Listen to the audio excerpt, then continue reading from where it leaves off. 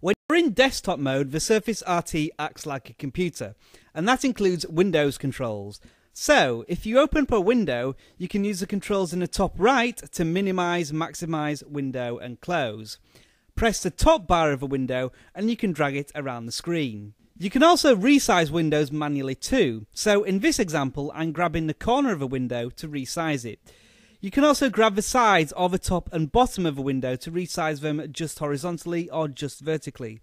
Bear in mind that with your finger this is a bit tricky to do and not as precise as a mouse, so don't be surprised if you don't pick up a window sometimes. Next, if you drag a window to the side of a tablet screen, it will automatically resize itself to half the screen, so that you can do exactly the same on the other side of a tablet. That's simple multitasking, folks. And finally, drag any window to the top of the screen to make it completely full screen. While some of these things may be incredibly obvious, this video is designed to demonstrate the fact that the Surface RT has a desktop and how familiar it will be to Windows users.